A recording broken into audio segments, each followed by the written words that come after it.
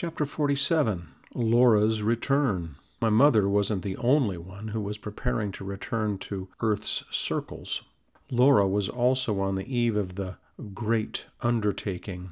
Informed of the event by some of my companions, I joined in a demonstration of affection and appreciation that a number of workers, particularly those in assistance and regeneration, were giving to the noble lady on account of her return to the human experience.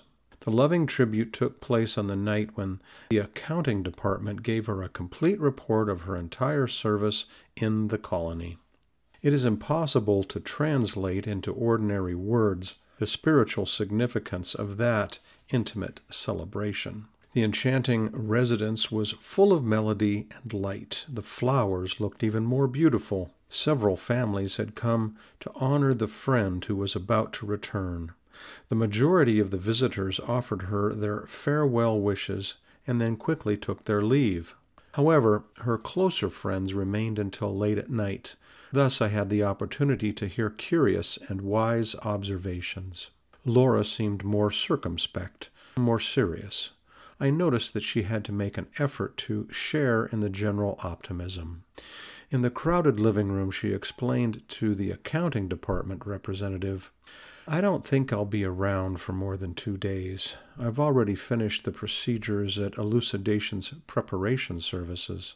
And with a somewhat sad look, she concluded, "As you can see, I'm ready." The representative, with a look of sincere fraternity, said encouragingly, "I hope you are excited about the struggle. It is a glory to return to the world in your condition. You have thousands and thousands of hours of service in your favor in our community of over 1 million fellow spirits. Besides, your children will greatly stimulate you from here." "All that is definitely comforting," Laura said without disguising her inner concern. "But we must understand that reincarnation is always a mission of the utmost importance.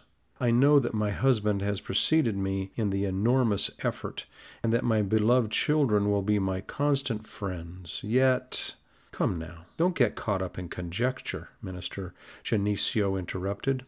"We must trust in divine watch-care and in ourselves. The resources of Providence are unlimited. We must break the dark glasses that give us the picture that the physical landscape is a bitter exile. Don't think of possibilities of failure. Visualize only the probability of success.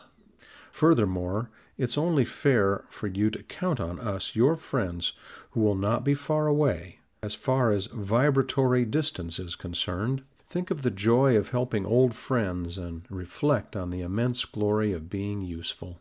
Laura smiled and looked more encouraged and remarked, "I have asked for the spiritual assistance of all my friends so that I may keep sight of the lessons I have learned here. I know that the earth is full of divine greatness. We just need to remember that our sun here is the same one that nourishes incarnates.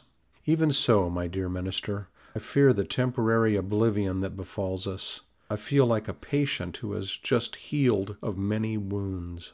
In fact, the wounds don't hurt anymore, but their scars remain. The slightest scratch would be enough to return me to infirmity." The minister mouthed a gesture of understanding the meaning of her assertion, and it said, "I'm aware of what the darkness of the lower inner sphere represents.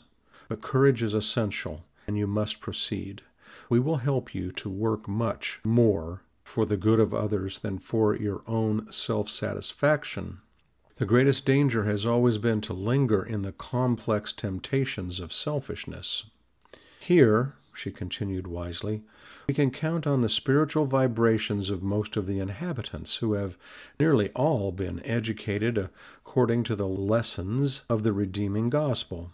And even though old weaknesses may creep up to the surface of our thoughts, we can find a natural defense in the environment here. On earth, however, our good intentions are like a mere flickering flame in an immense sea of aggressive forces." "Don't say that," interrupted the benevolent minister. "Don't attach such importance to the influences of the lower zones. That is like arming the enemy so that he can torture us. The field of ideas is also a battlefield. Every light we kindle on earth will shine there forever. For the gale of human passions can never blow out a single light of God. Laura now seemed to see everything more clearly because of his suggestions. Her mental attitude seemed to have changed radically, and she spoke boldly. I'm convinced that your visit has been providential. I needed to have my spirits lifted. I only lacked your exhortation. It's true. Our mind is a constant battlefield.